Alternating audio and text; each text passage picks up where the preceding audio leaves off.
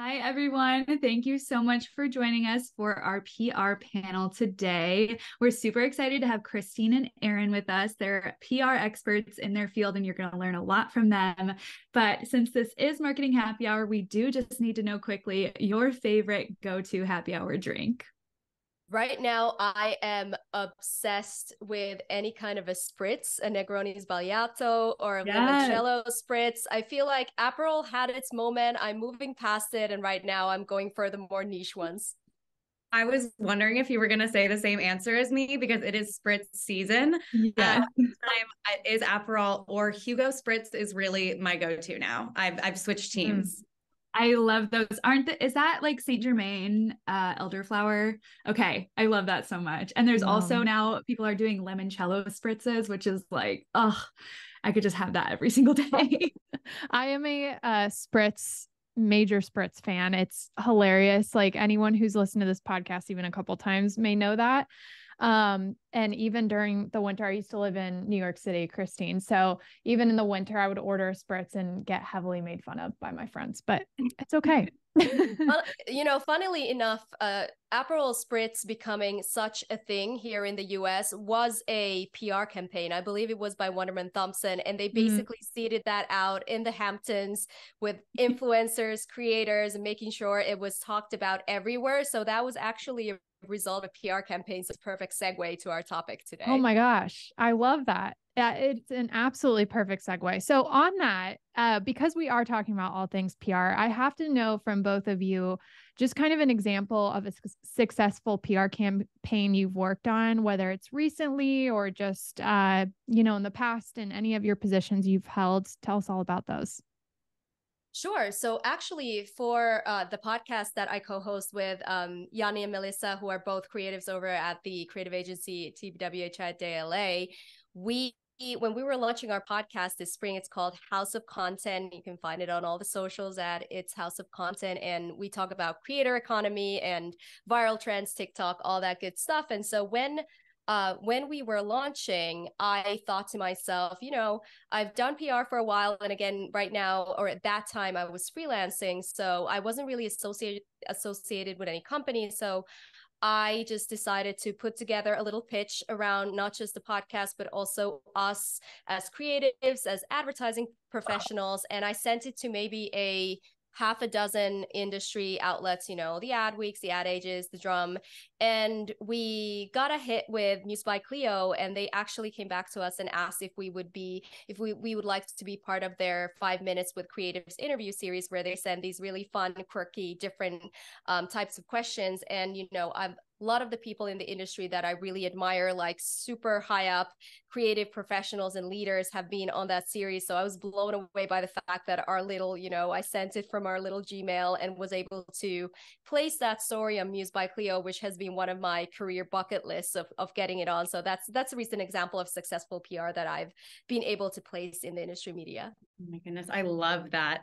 In my role for press PR and marketing, I lead PR for Outback Steakhouse. And so lead PR nationally, they just had a launch for their new Sweet Heat season menu on July 26th. But the PR for that started months in advance before anyone knew about it or could enjoy it in restaurant. We were setting up tastings all across the US with media friends, new and old. We were setting up interviews to talk about how hot honey is just a trend taking over the food and beverage industry right now. We all have a taste for that. And it was really exciting to see that once that embargo was lifted, which just means that we were able to let the news be live to everyone else.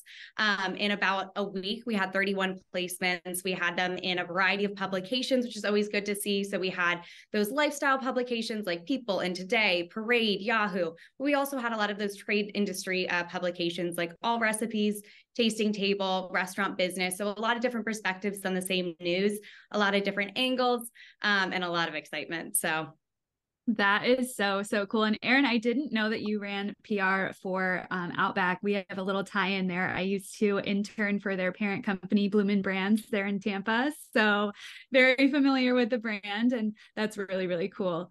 Okay, both of you, I'm curious to hear, this is kind of a broad question, but I'm excited to hear your answers. What advice do you have for brands that are looking to land PR placements for their products, just in general? Erin, how about you go first?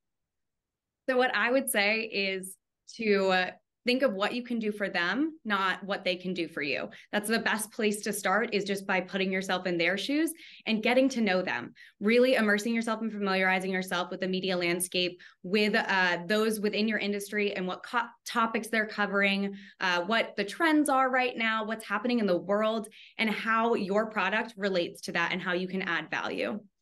That's excellent advice. And I think also, and this is maybe a little bit of a hot take or harsh advice, but your story as a brand is probably not as interesting as you think it is. I think that, and it's great that, especially if you look at smaller companies and brands, and even with bigger brands where you've had marketers working there for a long time, everybody drinks the Kool-Aid and not always questions if the narrative, if your story is really interesting from a press and, more importantly, from a consumer point of view. So that's the first point. You can have the best relationships with reporters, but if you don't have a compelling story to tell, then you don't have a lot. And I think that, the hot honey example that you mentioned is fantastic, because then it's not all about you, but it's also you tying your story into something that is topical. And I think that something that I'm seeing really becoming a huge trend in the area of PR right now is partnerships. So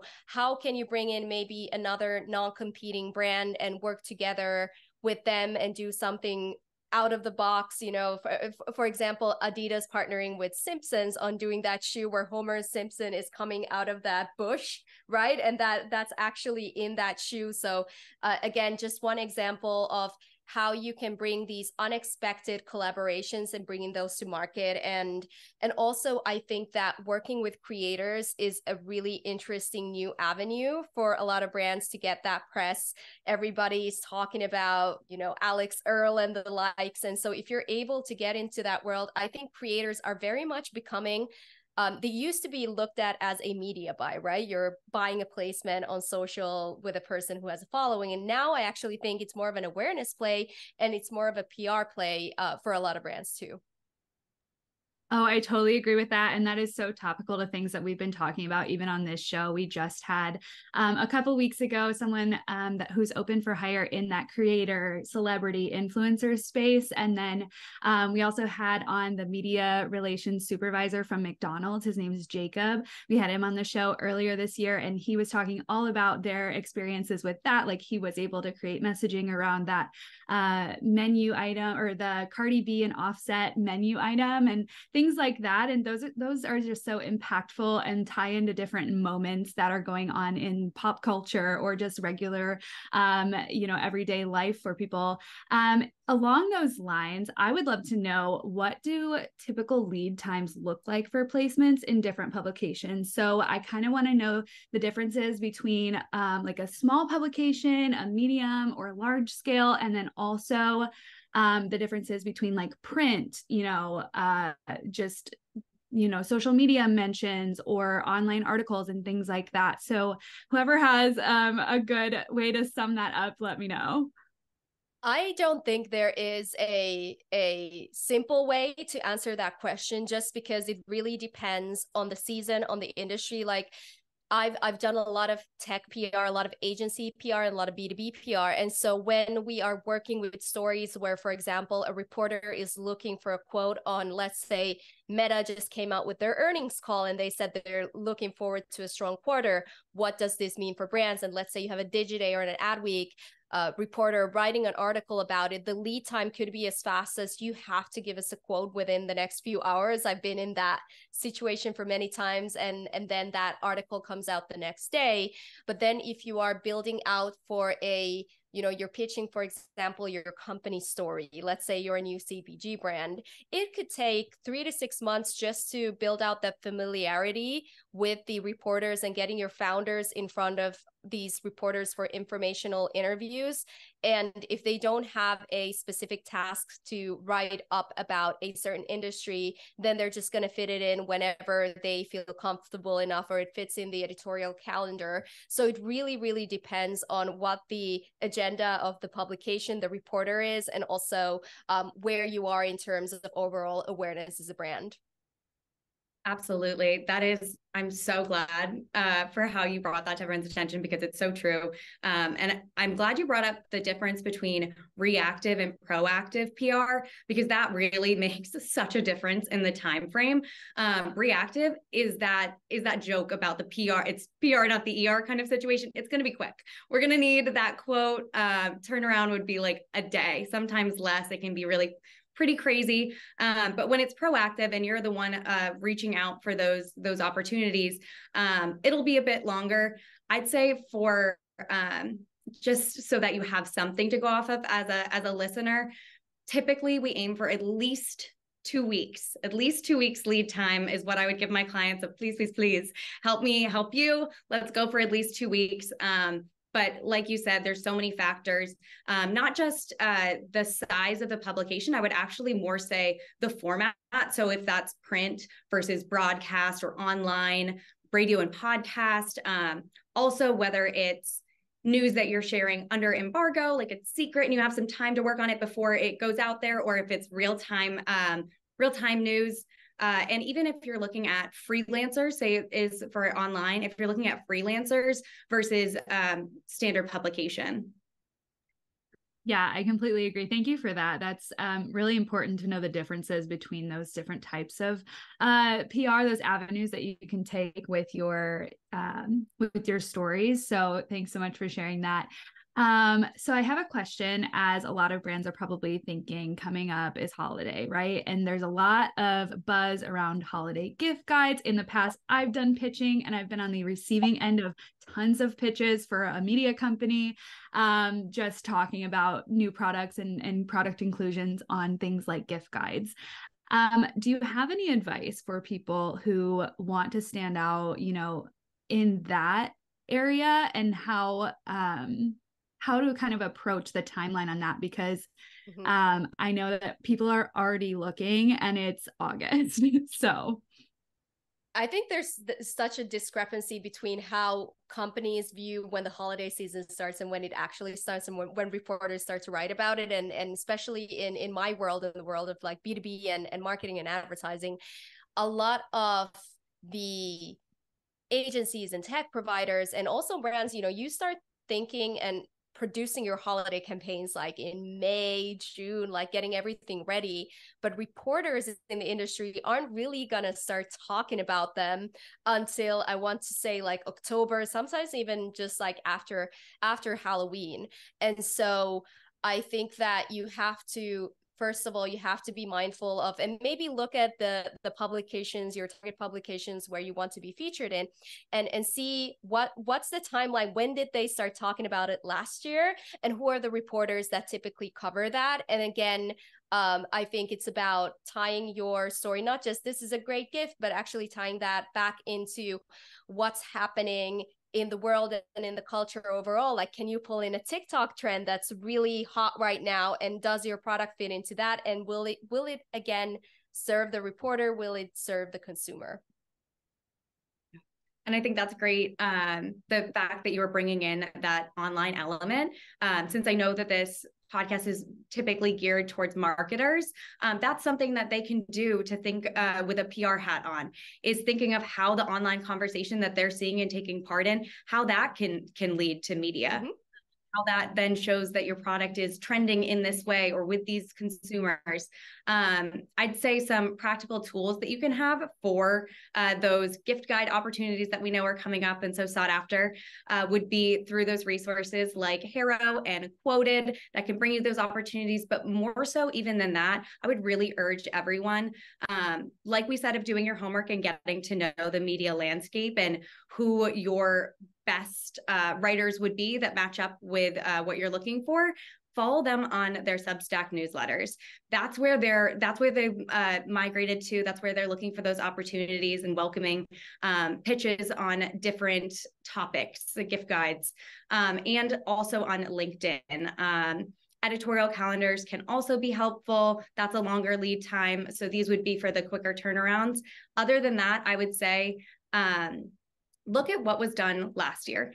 Even reach out to that person, say, are you planning to replicate that this year? Because my product fits in XYZ way. And really give them everything that you can to make their lives easier. It's always, how can I make the life easier for the media person? So if you can tie everything up with a nice bow of the photos, videos, the copy that goes along with it, that'll really increase your odds as well. And I would also add to that, you should be engineering domain authority around the holiday and the gifting stories across your owned and operated channels. So don't just have a great story packaged up in a nice little PR pitch, but then you're not talking about it to your audience at all. You could actually be building out that story, let's say on TikTok, on your social media, through your newsletters. And so building out to that story moment. And so then when you're reaching out to your to the reporters, you can link back to your social media or TikTok, like, hey, this is the story that we're telling around our product for the holidays. And that's also giving the reporter something more tangible and digestible, other than just 5 bullet points on why your product is great for the holidays. Yeah, I also think that speaks to the fact that when you're pitching on a specific topic, making sure that when these reporters land on your own channels, as you mentioned, there's relevant information that kind of backs up those claims or information on the product or service. So that's a great piece of advice there. Erin, I also love that you mentioned Haro, which is a favorite platform of mine. And I know Erica, and we all talk about it all the time on this podcast. Along those lines, because Haro is a free resource that is available to really any outlet or brand to use and to connect with potential reporters speaking on different topics that are relevant to your brand. Are there any other resources or tips that you all have for low budget PR options? Is it monitoring Twitter or X, I should say now, to kind of engage in some conversations with the reporters? Do you have any tips for just low cost options for stuff like that and gaining placements? I would, unfortunately, I'm probably a broken record, but I would just urge people to get to know the writers and follow them where they prefer to be followed. You can even actually, as another free workaround, if you look up a writer and you find them on Muckrack, yes, Muckrack is something that you have to pay for to actually get their email address and everything. But a lot of times you can still see their pitch preferences. So it'll tell you like time of day that they want to be contacted and different platforms to follow them on. And so reaching them there is a workaround for people that are just getting into the PR landscape. Following them on those newsletters is where they're asking to be contacted. So that is going to be an incredible resource for everyone to take them up on that. And LinkedIn as well. Yes, Twitter, but they also have the journal requests hashtag on LinkedIn. And I would also say that when you're reaching out, sometimes it's actually easier to get in the door through the junior staff, junior editors, junior writers, because again, they have a little bit more time on their hands than the editor-in-chief or their managers. And so I've had success in reaching out to them first, and then they would put me in touch with the person actually writing or in charge of deciding whether this is going to be featured or not. So that's an easy way. And then I would also say, rethink what you classify as PR. Again, working at an influencer agency, I work at Billion Dollar Boy. Obviously, I'm going to be preaching all about the creator economy, but there is truth to that. So if you think about where you first go these days, so let's say you're interested in trialing out a new hair product as a consumer, I don't think you're going to allure.com anymore and searching and seeing if they've written about it. Yeah, you might Google. A lot of us go on TikTok these days, and we're going to see if people are making content and doing reviews and trialing out different products there on that platform. So I would look at user-generated content as an additional support, and it can be pretty low cost, especially if you're going with with smaller influencers and creators. And that's a great way to actually also amplify your PR message. You just have to think about it in a different way, a different lens. Absolutely, because that can establish consumer demand a lot of times, and the timely and trendiness of it, which is a big question of like, why should I care? Which is on the minds of all media people and their readership. Why should they care? So I love incorporating what's going on with marketing and social media in my pitches to give me that credibility. So linking to whatever influencer work was going on, or letting them know that, such and such term is going viral right now on like search term on TikTok. Anything that you can do there. And I would also, any chance that you have for looking into reports that are going on in the industry, even like Pinterest's report of like what's the conversation and how can you join it.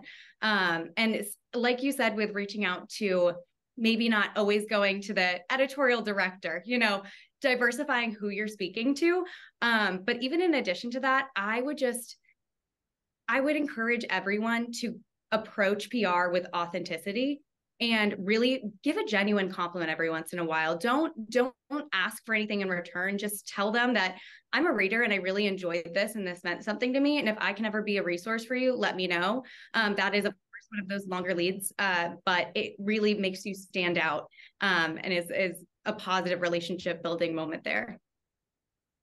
Fantastic. Well, you both have already kind of mentioned a couple tips around this question, but what are some additional steps that us marketers can take to help the brands we work for stand out to editors and journalists? You know, you mentioned making sure there's content, tangible, creative on social to kind of back up some of these topics we're speaking to, but anything else around, you know, website content, social media content, blogs, really anything else you can speak to in terms of making sure that partnership between marketing and PR is really infused and tight knit? It's all about the value offer. And again, reporters, regardless of the industry, they love data and insights. So if you're able to bring in an original data-backed angle on your product, on a consumer behavior, whether it's like how the types of beauty products that women are buying this season, whatever it may be. And if you're able to offer something that can help the publication or reporter write a unique story that's really gonna garner the audience's interest, I think that's something that works really well. And again, it needs to, whatever data or insights you're offering, always think through how it ties back into your brand story and supports it. So don't just go and commission research just for the sake of it. Like, make sure that it really supports your brand story as a whole. I just preach. I literally love that. It's a tough ask a lot of times to ask someone to be willing to share some kind of data point like that, but numbers get you so far. So if there is something that you're proud of and you feel comfortable sharing, that will always increase your odds. And then if you can't do that, a workaround, like you said, would be any kind of industry or consumer insights. People want to know what's trending. It's what makes you curious too. You're like, what have I been learning through my brand? What am I seeing? Why am I making some of the choices that I'm making? Am I pivoting in a really interesting way that others might learn from? But even, beyond that, I would say, ask yourselves early and often, is this newsworthy? You said it earlier, and it is probably like the number one thing PR people just want to like scream from the rooftops, is just not forgetting when you're in the weeds, to take a step back every once in a while and just say, is this newsworthy? And be honest with yourself and open to that answer potentially not being what you want it to be, because it still gives you the opportunity to find a way to make it newsworthy. Sometimes it's adding on an influencer or partnership, like you were saying, that can make all the difference, and is a nice complement to what you've already been working on. But just trying to find that story, and, thinking in terms of the people that you're speaking to. I want that on a t-shirt, by the way. Literally, I would work on that. Yes, t-shirts coming soon. I love it. Oh my gosh. Well, this conversation has gone by so fast, but we're so grateful to you both for all of the wonderful answers that you shared. Where can listeners find you both and follow along with what you're up to? Christine, how about you go first? Sure. So you can find me obviously on LinkedIn. You can find Christine Göös on TikTok and Instagram. But my podcast, House of Content, it's on all of the regular podcasting platforms. We're on Spotify, we're on Apple, wherever you get your podcasts. And we're also on social media at It's House of Content. You just got to follow. For me, I would say, follow me on, send me a connection on LinkedIn. I love having creators improve my feed there and get a experience their brilliance. So my name is Erin Murphy. Check me out on LinkedIn. Otherwise, if you want more frequent updates about me and my clients, you can go to @thisispress on Instagram, see what my company's up to. Otherwise, it's my personal Instagram for if you want to know what happy hours I'm at. RIN Murphy on Instagram. The 3 is a play on the cursive E. Amazing. And we'll link everything in the show notes below so people don't have to scribble it down and they know where to go to just click and get right to you guys. So thanks again for joining us. This has been great.